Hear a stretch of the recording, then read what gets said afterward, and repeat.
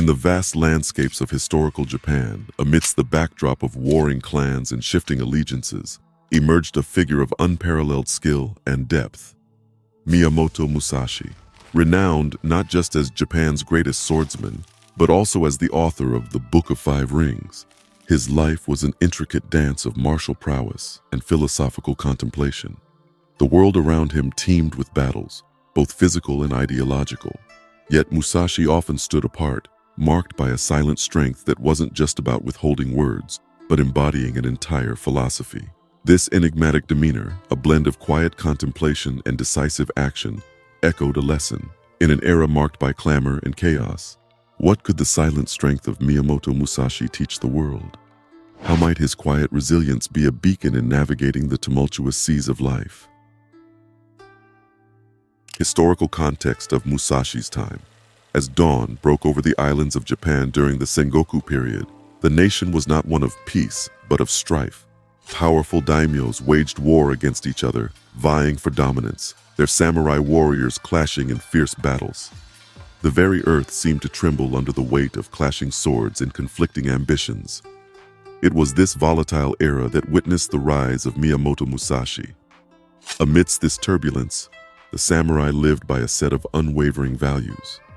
The Bushido, or the way of the warrior, was not just a martial code but a way of life. It spoke of honor, discipline, and loyalty.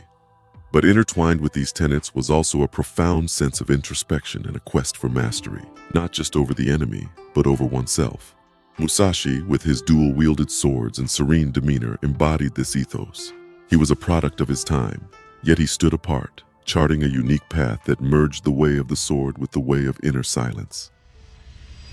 From the misty beaches of Funajima, where a young Musashi faced the esteemed Yoshioka clan, to his climactic duel against the formidable Sasaki Kojiro on Ganryu Island, each confrontation was a testament to his unwavering focus and the silent strength that pulsed within him. But what's even more intriguing is the way Musashi approached these duels. He never basked in the glory of his triumphs. Instead, with an almost meditative calm, he dissected every move, every feint, every thrust. Victory or defeat, each duel was a lesson, a stepping stone to perfection. It's said that after his battles, Musashi would retreat into solitude. In these moments of quiet reflection, he wasn't just nursing his wounds or resting his tired limbs. He was analyzing, strategizing, and preparing. With each opponent he faced, he saw an opportunity to learn, to adapt, and to evolve. His blade, thus, was not just forged in the fires of the forge, but in the crucible of relentless self-improvement. This continuous cycle of combat, reflection, and refinement made Musashi not just a master swordsman, but also a philosopher warrior who recognized that true mastery over others began with mastery over oneself. The Book of Five Rings and its teachings. In the vast ocean of martial art literature, there emerges a beacon of strategic thought. Musashi's The Book of Five Rings. More than just a combat manual, it delves into the psyche of a warrior, interlacing the physicality of battle with the mentality and spirituality that governs it. At its core, this text is a manifestation of Musashi's life experiences, chronicling his beliefs, strategies, and principles. But as you peel back the layers, it's evident that the teachings aren't confined to the realm of swordsmanship alone. They extend into the vast expanse of life's many battles, providing readers with tools to tackle challenges both on and off the battlefield. The rings, earth, water, fire, wind, and void, aren't just elements in a philosophical sense. They are stages of understanding, each with its own lesson and wisdom. Earth represents the foundation, the grounding principles upon which strategies are built. It's where the physical techniques are perfected, where the warrior learns to stand firm against the onslaughts of life. Water, fluid and adaptable, stands for flexibility and strategy and thought. Musashi emphasized the importance of adapting to the opponent's moves, much like water molds itself to its container. Fire signifies the heat of battle, the fierce aggression, and the spirit of the warrior. Yet, it also warns of the dangers of unchecked emotions, highlighting the need for controlled passion. Wind represents the influences from outside, the external traditions and techniques that a warrior might encounter. It reminds us to be open to learning from others, but cautions against being swept away by every new trend. Finally, the void is the realm of things not yet understood, the abstract, the spiritual. It's the culmination of Musashi's philosophy, an urging to look beyond the physical realm and recognize the intangible forces at play. Together, these rings don't just craft a formidable warrior, but mold a mindful individual, one who is as adept at wielding the sword as they are at navigating the complexities of life. After understanding the intricate layers of Musashi's strategic philosophy, it's crucial to recognize where these revelations stemmed from. The depth of his insights, as laid out in the Book of Five Rings, was profoundly influenced by his choice to seek solitude, a decision not made lightly in an age of constant warfare and societal duties.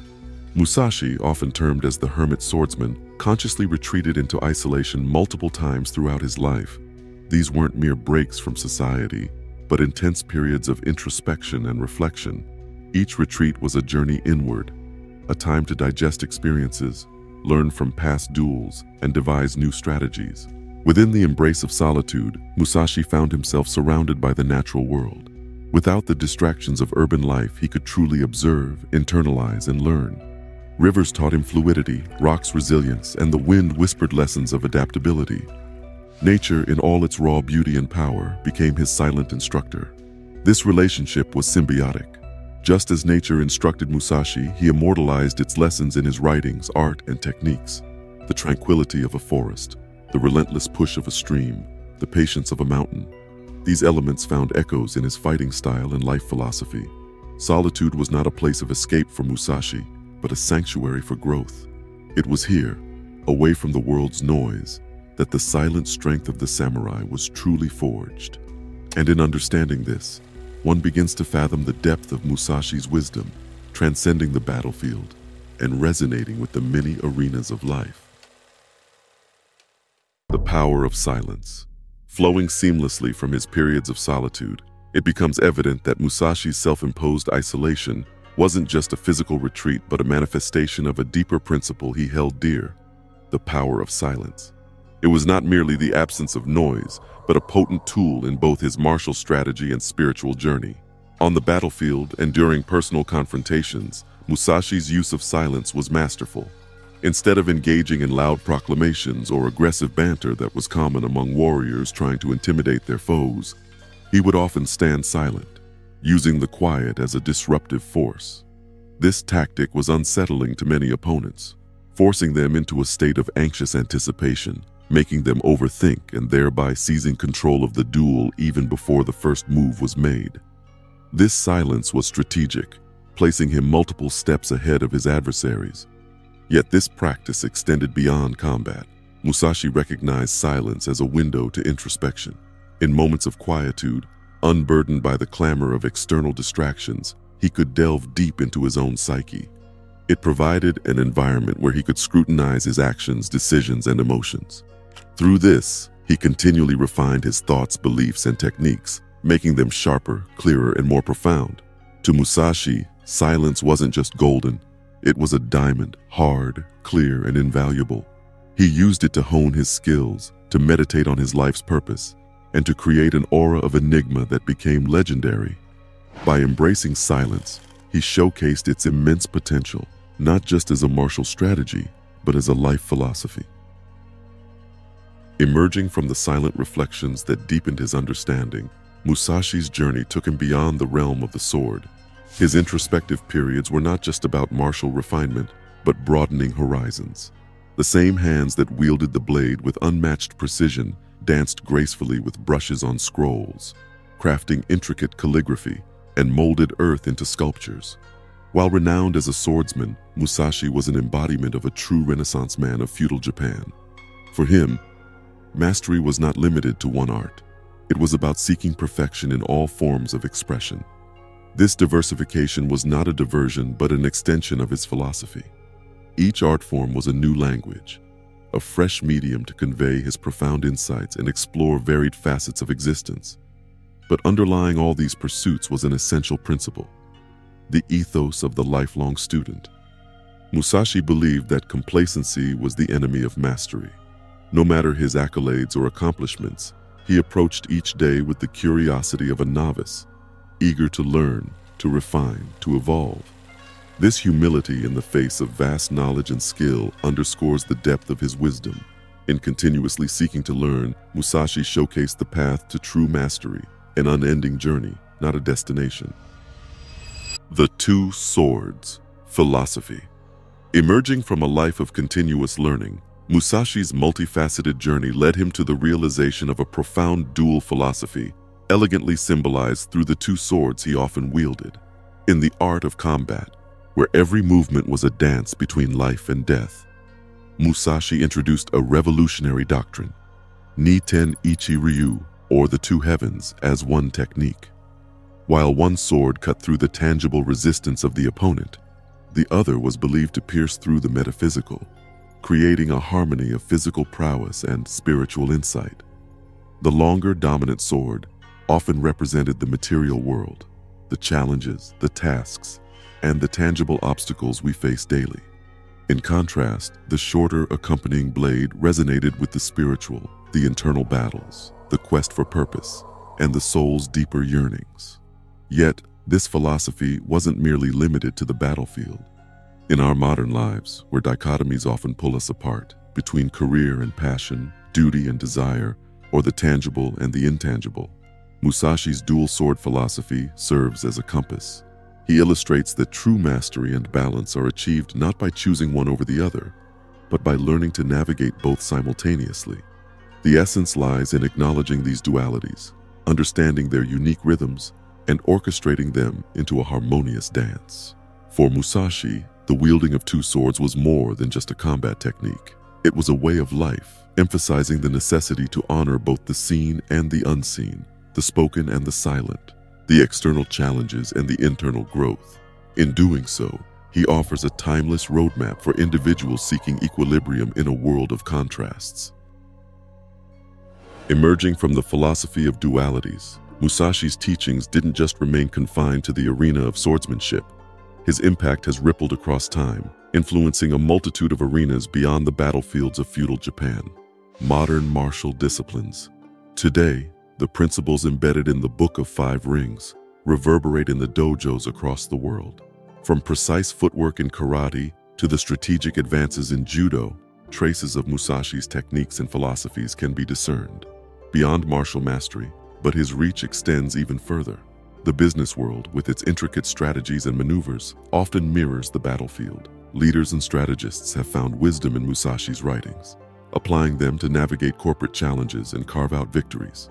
Likewise, artists and creators, inspired by his calligraphy and sculpting, harness his philosophies to craft masterpieces, recognizing that the journey to mastery in any craft mirrors the way of the samurai.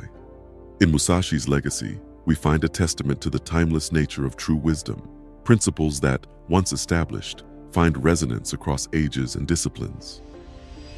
Emulating the silent power. Following Musashi's ripple of influence through martial arts dojos, business boardrooms, and art studios, it's clear that his silent power isn't just a relic of the past, but a potent tool for our present. However, one might wonder, how can we, living in a world of incessant notifications and perennial distractions, embody this silent strength? Mindfulness in action. Musashi's battles weren't won solely by the sword, but by a conscious presence of mind. In the same vein, our battles against overwhelm and distraction can be conquered through mindfulness. Taking pauses during the day, focusing singularly on tasks, or even indulging in activities like meditation or mindful walking can cultivate a centeredness reminiscent of Musashi's. By being present in our actions, we not only enhance our efficiency, but also connect deeper with our surroundings and ourselves. A way forward. In today's world, where noise is constant and silence is rare, channeling Musashi's philosophy becomes not just desirable, but essential. His silent strength isn't about the absence of sound, but about filtering out the unnecessary, focusing on the essential, and moving forward with deliberate purpose. Whether it's decluttering our spaces, refining our focus at work, or seeking solace in nature, we can draw from Musashi's well of wisdom. Embracing this silence and focus, we can forge paths that resonate with purpose, mastery, and an unwavering strength amidst the cacophony of the modern world. As we journey through the narrative of Miyamoto Musashi, it becomes evident that his life wasn't just that of a master swordsman, but that of a profound philosopher, artist, and thinker. His choices, whether it was living in solitude or choosing silence over unnecessary chatter, were a testament to a profound understanding of the human condition. Amidst the turbulent currents of his era, he remained an unyielding rock, drawing strength from an internal reservoir of quietude. It's this wisdom, rooted in silent power and mindful mastery, that remains timeless, speaking to us even today, resonating through the deafening noises of our age.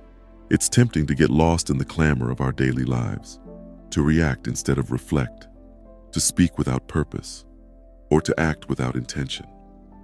However, the life of Musashi beckons us towards another path, a path of introspection, of deliberate action, and of seeking strength in silence.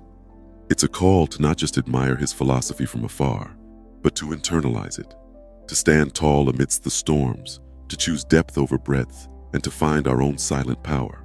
So, as we step forward into the cacophony of our modern world, let's carry with us the lessons from Musashi's life, harnessing his timeless wisdom to face life's myriad challenges with grace, strength, and silent resolve.